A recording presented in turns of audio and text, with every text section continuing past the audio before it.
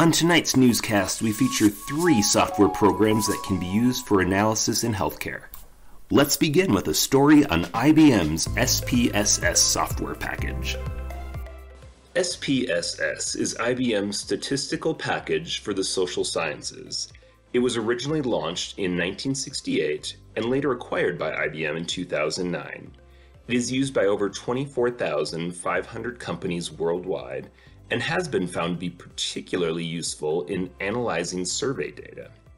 In fact, just recently, one hospital in Ireland has used SPSS to explore the attitudes and knowledge gaps of healthcare workers surrounding the LGBTQ population. Our next segment looks at STATA in healthcare. Created in 1985, STATA is a complete integrated software package which allows for data manipulation, statistical analysis, and visual reporting. Its uses in healthcare analysis abound.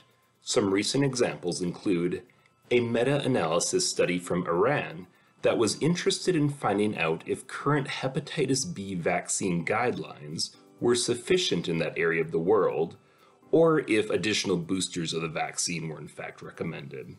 The study showed current guidelines were adequate.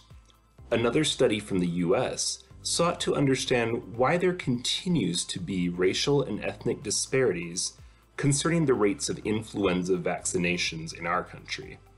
Unfortunately, this study found a larger cohort would be needed to make any broad statements on the matter. Finally, STATA has been used in Western Europe to explore the changing landscape of mental health in the last 20 years. Our final segment highlights SAS in the healthcare sector. SAS's vision is to transform a world of data into a world of intelligence. In the healthcare sector, SAS provides analytic insights that drive value-based healthcare.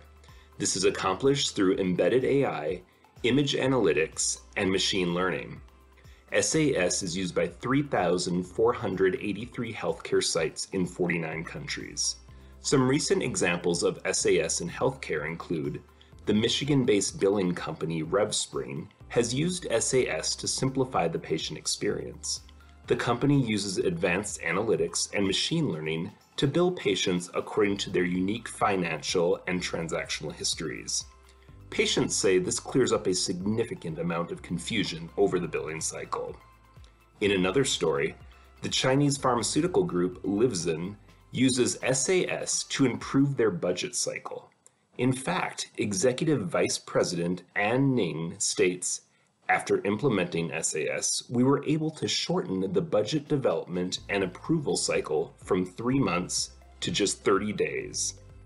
She goes on to say, "Additionally, we now spend the majority of our time analyzing the information, not collecting and validating data."